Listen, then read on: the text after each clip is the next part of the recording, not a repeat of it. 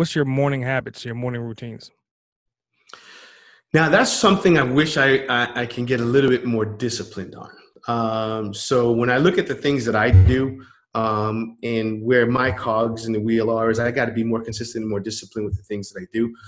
Typically for me is I'll wake up in the morning and I'll reach for my phone and I may listen to whether it could be a podcast or it could just be some music just to wake my brain up. Mm-hmm. Then I'll go and get dressed and I might do some push-ups, some sit-ups, a little bit of exercise. And then I'll go to my desk. And one of the first things I do, and most people don't do this, but I will see what's going on in the world. I'll go to CNN or some other websites just to see what's going on. And here's the reason for that. It's, I talk to so many wide array of people. And, I always like to have the position of people respecting you and your intelligence. And the last thing I want to do is go and talk with someone and they say, man, did you hear what happened with this? And I look at them and say, oh, what's that? And it's just a terrible position to be in. So I like to understand what's going on in the world, good or bad, just to be able to have a conversation with people. And then typically by about 9, I'll get on with my admin. And her job is to keep me organized.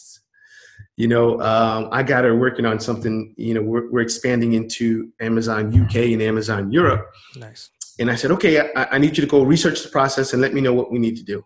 And she came back with a bunch of websites for me to go read. Oh, I found all these websites you can take a look at. I said, what do you think I got you for? If I was going to do that, I could have did that myself. I said, no, your job is to go learn the process. And then you come and tell me what we're doing next. Right. Even this morning, she was asking me, they're asking us to tell them what the commodity is. I said, I don't even understand what that is. I said, here's what we're selling. You go find out what commodity we need to be in. So my morning job is to then give her, what she needs to do. Once she does that, then I'll go into, I might have a call schedule. Usually I try to schedule a call for either 10 or 2 p.m. for a coaching call. Right. So I may do a coaching call with someone or maybe it's reaching out to a customer because I like to call my customers and just say hello every once in a while. So I'll reach out and do that kind of stuff. Then I might go into, looking at, doing some research. I love researching things. Let me see if I can find some ideas. And the other thing that I do that I'm really consistent on is on Fridays. Every Friday I go to Starbucks, every single Friday. And then what I do there, I call it Creative Fridays. And all I do is I'll map something out. I will write a sales letter.